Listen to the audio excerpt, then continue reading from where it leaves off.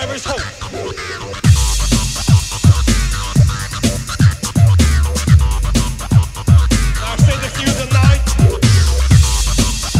I watch these guys warming up. They're as serious as anything I've ever seen in my life.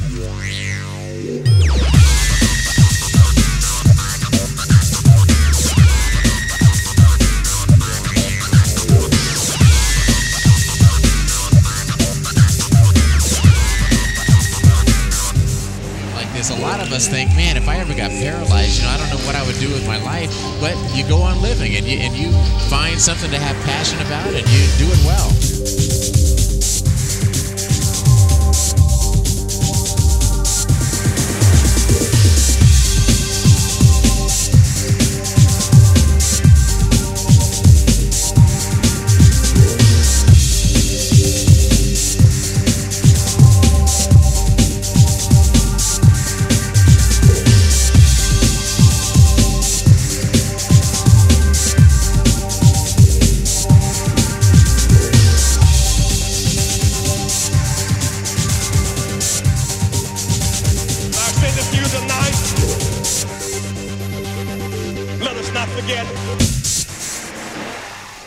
There is hope.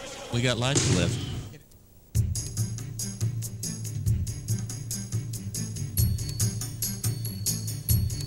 It began in Winnipeg, Manitoba. It was just a bunch of guys that were playing basketball, quadriplegics, who weren't happy with the competitiveness of playing basketball. They weren't able to participate. So they kind of developed this game out of that necessity of wanting to play. The United States Quad Rugby Association has an impressive history. Starting in 1981, Brad Mickelson introduced the sport to the U.S. In 1982, the University of North Dakota hosted the first international tournament, with 2 Canadian teams from Manitoba and Saskatchewan, and 2 U.S. teams from North Dakota and Minnesota. In 1988, the USQRA was formed to help regulate and promote the sport on both a national and international level. The first national championship was held at North Dakota. In 1990, the first Stoke Mandeville Games were held in England. Team USA wins the gold medal. In 1995, the International Wheelchair Rugby Federation held the first World Championships in Switzerland. Team USA captures the gold. In 1996, wheelchair rugby is a demonstration sport in the Paralympic Games in Atlanta. Again, Team USA wins the gold. In 2000, wheelchair rugby is a full medal sport in the Paralympic Games in Sydney, Australia. Team USA wins the gold medal over Australia with over 10,000 fans watching the gold medal match live, in addition to being broadcast to a potential 8 million TV viewers. The USQRA is a leader in developing and promoting the sport of wheelchair rugby. It continues to be an integral part of the world's fastest growing wheelchair sport. The game of wheelchair rugby has evolved so much that the equipment has had to evolve with it. Everyday chairs were first used to play the game, and because of safety and innovations in offensive and defensive chairs, the rugby chairs have changed considerably. The wheels on modern rugby chairs have camber, which give the chairs a great deal of stability, allows for quick turning, and adds to the safety of the game by protecting the player's hands. Every chair's front bumper is the same height, so it protects the player's feet. Offensive chairs have added wings to protect from defensive chairs blocking or picking them. Defensive chairs have bumpers made specifically for picking and blocking.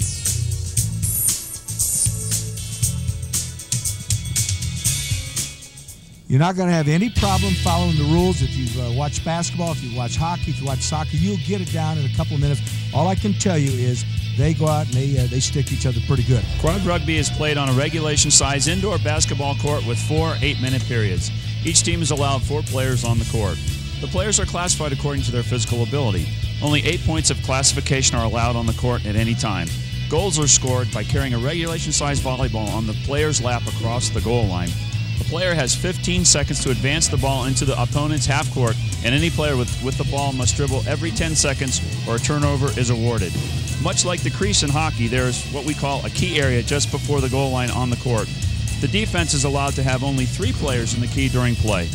Keep in mind, this sport is full contact, chair to chair, but not person to person. Just like in hockey, players can be sent to the penalty box when a rule is violated. Now that we've gone over some of the basic rules of the game, let's watch some examples in action so that we can understand the rules and penalties that make up the game. Every game is started with a jump ball.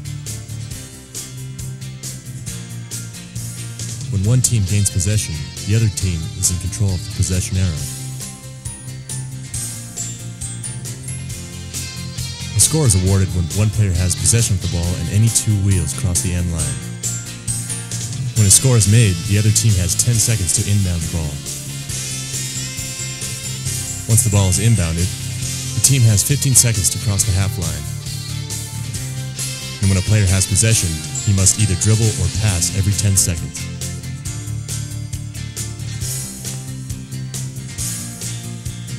As you can see, this is a very fast-paced game. One rule made to protect the players is the spin rule. A player may not hit another player's chair behind the rear axle, forcing it to violently spin. Reaching in is called when a defensive player tries to steal the ball and makes contact with the player in possession. He must serve a 1-minute penalty. A jump ball is called when a defensive player makes contact with the ball for at least 1 second. The ball goes to the team with the possession arrow. Now, earlier we were talking about the different classifications, and how does that translate? Because you don't see all four guys touching the ball generally. Yeah, depending on your classification, you're going to have a pretty specific role on the court. Generally, the 3-5s, the 3s, the 2-5s, and even down to the 2s are the ball handlers, and the ones that you can get to, they've got the better function in the upper extremities for passing, catching, that kind of thing. The lower point players, the point 5s and the 1s, are generally out there. You know, they're like the linemen. They're out there blocking and picking and trying to open up the holes for the big guys. One of the great things about quad rugby is hearing all the stories about how the game has had a positive impact on players' lives. These guys are nuts. There's no way I'll be able to do this, but once you try it, you find out that it's not as bad as it initially looks, and it's a whole lot of fun. You know, and then when rugby came along, it just, I don't know, just seemed to give me that boost I needed to get up over the hill. You know, just to live this lifestyle, to accept it, to move on. It's been enormously beneficial for me and for my mindset, and for my future, for my possibilities. I have more energy now. It's like before it was so hard for me to get out of bed. I mean, without doing anything, and now it's like I have a lot of energy. There's a far cry from our team, the caliber of players on our team to the national level teams, but we're in this for fun. We take it serious as we can when we're on the court, but the whole tournament aspect is about having fun. I'll never forget the day the guy asked me if I wanted to play. I said, sure, I'll be there. I ain't stopped since. I'm pretty grateful to the game for what it did to me. It changed me. I like going to practice. I like getting up on Sunday mornings at 6 o'clock, 5:45 in the morning to go to practice. I certainly never said that about anything else before. And I went to the first practice, and I see there even lower point players. Everybody's pushing. I had projections on my push rims. That's what I had learned. That's all what I had always used. Never thought that I could push a wheelchair without the projections. You know, the idea that everybody is a regular person. We're all regular people out trying to live a normal life, and this helps us do that. I had never been around a lot of other people in wheelchairs before.